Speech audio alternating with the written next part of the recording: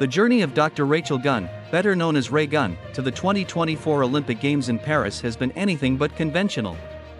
The 36-year-old Australian breakdancer, who also holds a PhD in cultural studies and lectures at Sydney's Macquarie University, made headlines for her unorthodox and memorable performances at the Games.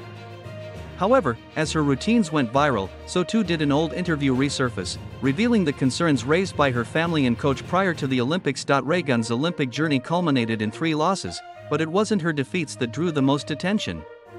Her unique breaking style, which included playful moves like the sprinkler and kangaroo-inspired hopping, sparked a wave of reactions, particularly in Australia. While some celebrated her as one of the most unforgettable athletes of the summer, others criticized her inclusion, suggesting it made a mockery of the competitive breakdancing scene. In response to the criticism, Raygun took to social media to address the backlash. "I wanted to start by thanking all the people who supported me," she began. "I really appreciate the positivity and was glad I was able to bring some joy into your lives. That's what I hoped for. I didn't realize that would also open the door to so much hate, which has frankly been pretty devastating. I went out there and had fun. I did take it very seriously. I worked my butt off preparing for the Olympics. I gave my all, truly." The resurfaced interview with CNBC, conducted before the Games, sheds light on the doubts and concerns that preceded her Olympic debut. Raygun revealed that her family had reservations about her breakdancing ambitions, expressing a preference for her to pursue a more traditional and feminine dance style.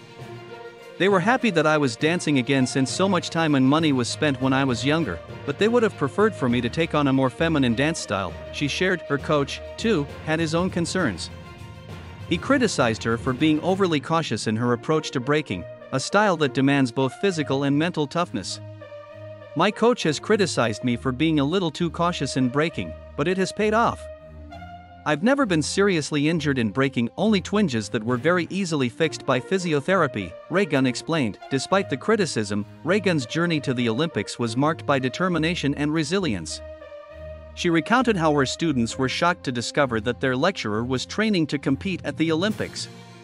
"In 2023, many of my students didn't believe me when I told them I was training to qualify for the Olympics, and were shocked when they checked Google and saw that I qualified," she said. While Raygun's Olympic experience has been divisive, she has received support from within the breaking community. Teharitanga Wepia, known as Rush, who served on the judging panel that selected her for the Olympics, defended her inclusion, acknowledging the legitimacy of her qualification and her courage to compete on the world stage. As the debate continues, Raygun's story serves as a reminder of the challenges and scrutiny faced by athletes who dare to break the mold.